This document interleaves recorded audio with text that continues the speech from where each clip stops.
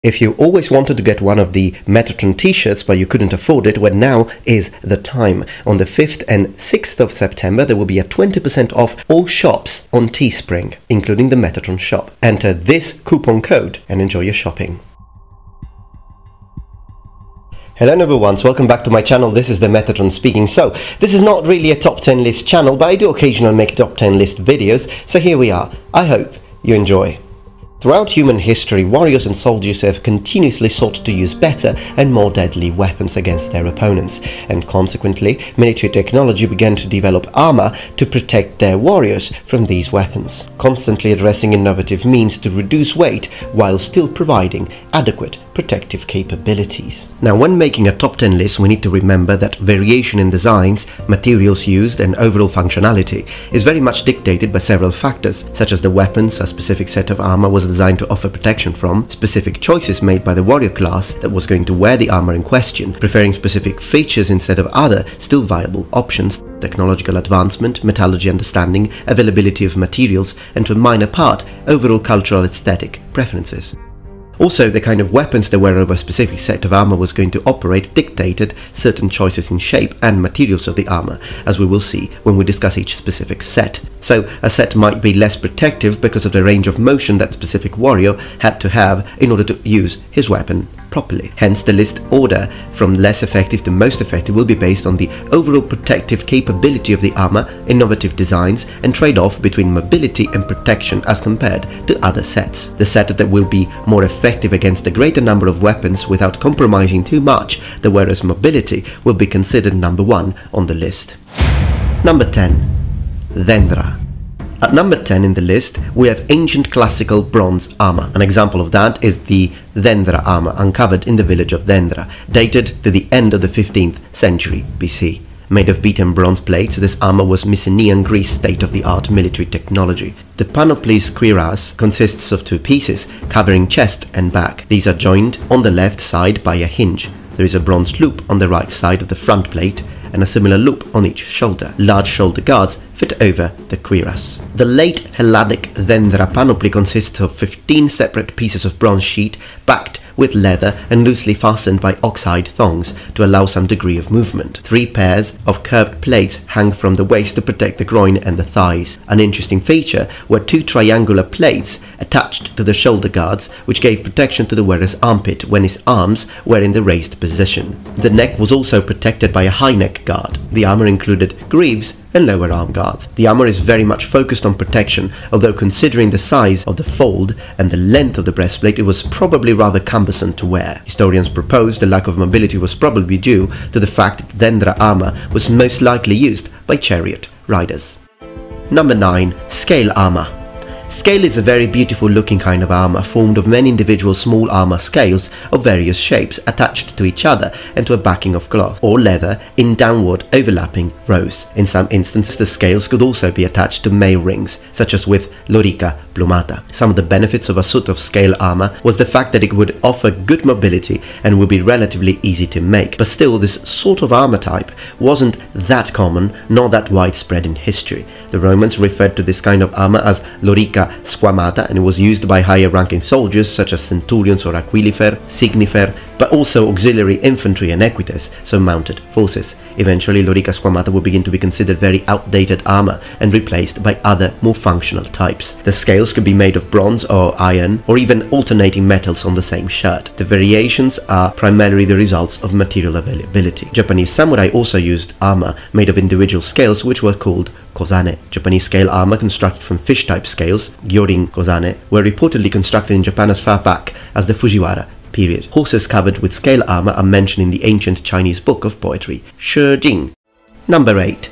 Segmented armor, Roman lorica segmentata or lorica laminata. Prototype armor of about the times of the early empire, it was developed to offer greater protection against overhead strikes. The girth hoops would encase the wearer torso completely and offered some interesting beneficial properties such as good mobility thanks to the leather straps, which allowed the armor to collapse onto itself, allowing excellent torso mobility. The stronger part of the armor is indeed the shoulder, which makes sense considering the fact that Roman soldiers would be also using and carrying a very large shield which would provide protection for the rest of the torso, legs and left arm. The central core of the armor would be protected by overlapping limbs. Number 7. Lamellar armor. Far more popular and used for a much longer period of time and more widespread than scale, the structure of lamellar armor was made using cordage and the sections would overlap upwards, providing a better overall protection than scale. Lamellar was made from small rectangular plates which could be of iron, rawhide, bronze, laced into horizontal rows. Lamellar armor was used over a wide range of time periods in Eastern Europe, the Middle East, and throughout Central and Eastern Asia, especially China, Japan, Mongolia and Tibet. The limbs were punched and laced together. A lamellar suit of armor would also provide better mobility for the wearer, which together with its better protection is the reason why it became much more popular than scale.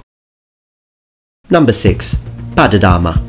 Probably one of the most simple concepts of armor and known by many different names as gambeson or acketon, is a form of textile protection, a garment made of many different layers which provides good protection against cutting edges, penetration and blunt force. Although it was and could be used as a standalone armor for poorer soldiers, an acketon was a very important component of many different kinds of armor, as it would be worn under most kinds of metal armor to support the armor, help wear it in a more comfortable way, and would provide padding, hence shock absorption, making the metal armor over it more and more effective and complete. We know ancient Romans used a form of padded garment under their lorica, segmentata and hamata called toracomacus, and a gambeson would be worn under or sometimes over male armor, with the possible exception of the 13th century, for which we don't have much evidence to support the usage of padded garments under male. Also, in later forms, padded armor would be used in the form of an arming doublet to provide not only padding but also structural foundation, where to point elements of plate, and so male voiders. So,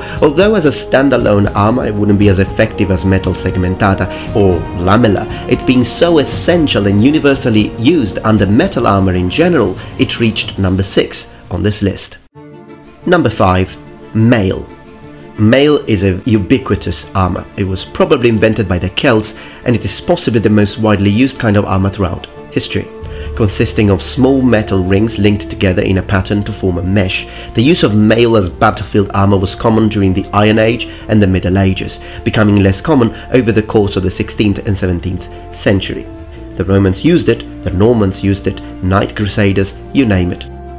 Roman and medieval mail was riveted, increasing dramatically the strength of the rings. In Japan, although buttoned mail seemed to be more common, it was more so on lower quality suits, and there were several different styles of mail used throughout the warring states. It would depend on the school of armourer and the budget of the daimyo ordering it, sometimes also covering every finger of the hand. Although not riveted, the keychain type rings created a very strong link. So European riveted mail would be probably stronger, but also Asian mail would be a very strong kind of protection. Number 4. Coat of plates. A coat of plates is a form of torso armor which has a series of small plates riveted to a stout foundation textile made of canvas, hemp and other materials. Also, decorative coverings were used as leather, silk or velvet.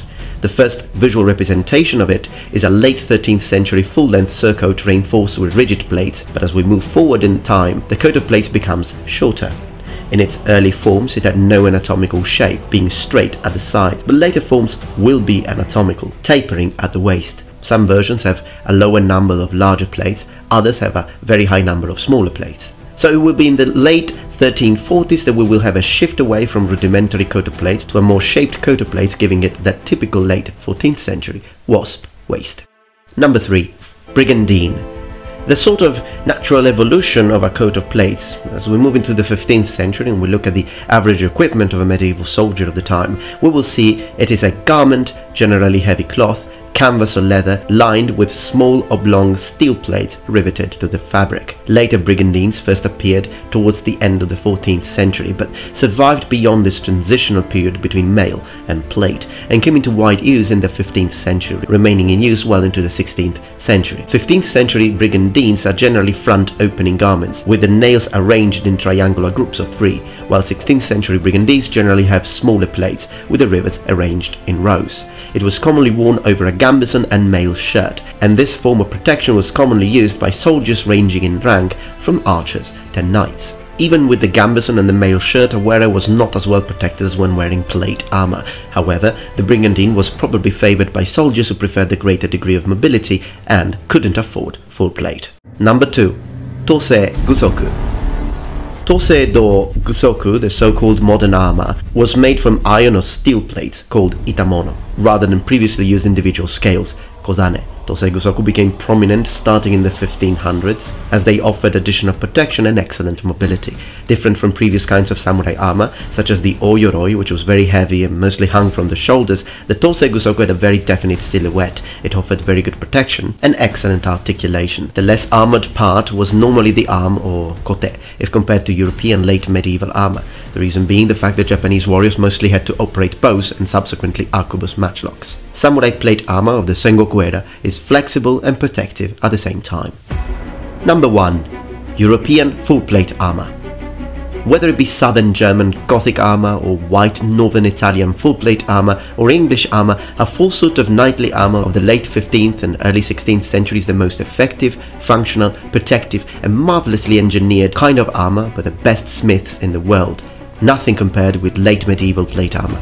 The articulation of the plates, the domed shape designed to encourage weapons to glance off. A harness of steel was a marvel of ingenuity and metallurgy, and it represents the peak of military technology of the past. Differently from popular belief, a knight in full plate battlefield armor still retained very reasonable mobility. A knight could fight, ride a horse, jump, climb and basically do all he needed to do to be combat effective because of excellent weight distribution, overlapping plate harnesses tailored for the body of the wearer to perfection, cuirasses perfectly tailored for the wearer in order to minimize the weight on the shoulders and distribute it on the hips. A knight didn't need to use ranged weapons, was mostly trained to use lances, maces, warhammers, pole weapons and swords, and his limbs could be fully armored to grant excellent protection all over his body. Italian suits were particularly interesting for the usage of asymmetric pauldrons to gain extra protection on the left side of the body, the side a right-handed combatant would normally face an opponent with, while increasing more nimble movement on the right shoulder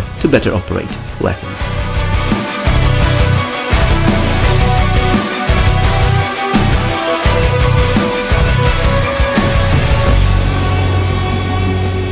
Thank you very much for watching, noble ones, and remember, the Metatron has spread his wings. Goodbye.